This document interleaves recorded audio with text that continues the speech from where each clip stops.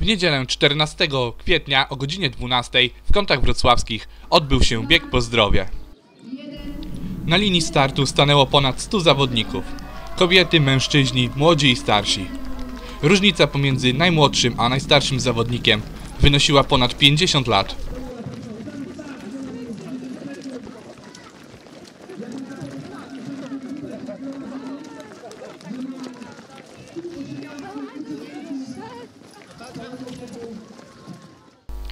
Trasa w większości przebiegała przez Park Krajobrazowy Doliny Bystrzycy.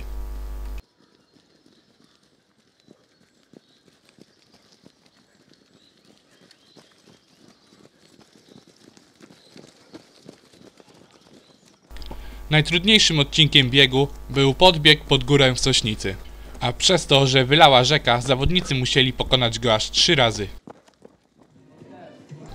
Jednak za wysiłek czekały nagrody. Puchary dla zwycięzców w każdej kategorii, a dla każdego uczestnika, który ukończył bieg, czekał pamiątkowy medal. A oto zwycięzca biegu po 11 km na mecie. Wielkie brawa dla pana Adama, zdecydowany zwycięzca, bezkonkurencyjny. Pan Adam dostał już pamiątkowy medal.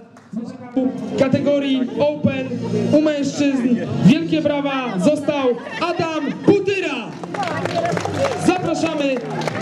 Adam Putyra z Wysokiej. Także bardzo ładny wynik. 37 minut i 37 sekund. To jest jedyny wynik poniżej 38 minut dzisiaj.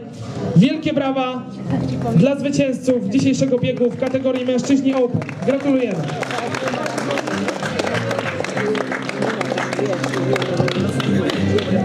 Dziękujemy bardzo. Dziękuję za uwagę i zapraszam do polubienia na Facebooku konta Gokis.